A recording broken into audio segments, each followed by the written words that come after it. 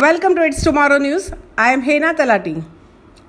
Monsoon to gain strength as cyclonic storm weakens in India. The India Meteorological Department on Saturday said conditions are becoming favorable for further advance of the southwest monsoon over some more parts of South Peninsular region till June 22nd. The state is likely to see isolated heavy rainfall, that is 7 to 11 centimeters from June 11th to 21st. A yellow alert has been issued for Pathanamthitta, Alappuzha, Kottayam, Ernakulam and Idukki on Sunday.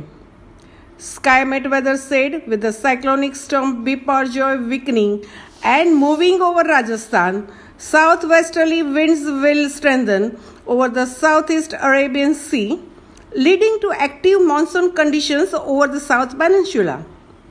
This surge will help in further progression of the monsoon over the South Peninsula.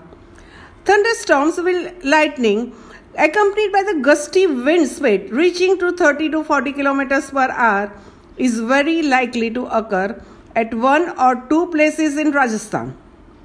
The flood situation in Assam remained grim as the water levels continued to rise following incessant rains. The effect is very terrible and 10 districts are affected and over 37,000 people are also under the deluge. Bishwanath, Darang, Dhemaji, Dibrugarh, Hojai, Lakhimpur, Nagaon, Sonitpur, Tinsukia and Udalguri are among the districts affected by the first wave of floods this year. Meanwhile, Union Minister has chaired a virtual meeting with the central and state agencies to review public health preparedness. The highest 25,275 people have been hit in Upper Assam's Lakhimpur district, followed by 38,057 in Dibrugarh and 3,631 in Bishwanath subdivision in the northern Assam's Sonitpur district. Altogether, 146 villages in Assam have been impacted by floods due to the inundation caused by the rivers and breach of embankments.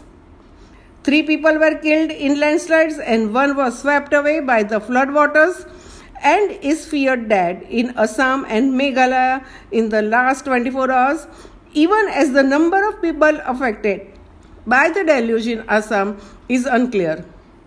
Cyclone Biparjoy has weakened into a deep depression and has moved over the southwest Rajasthan. Its impact will be felt over the northern districts of the Gujarat for another 24 hours. After that, the weather of Gujarat may go dry.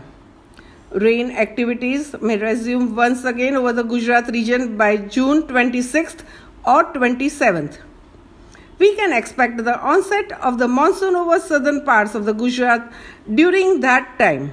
That's all for now. For more news updates, stay tuned with us. It's Tomorrow News.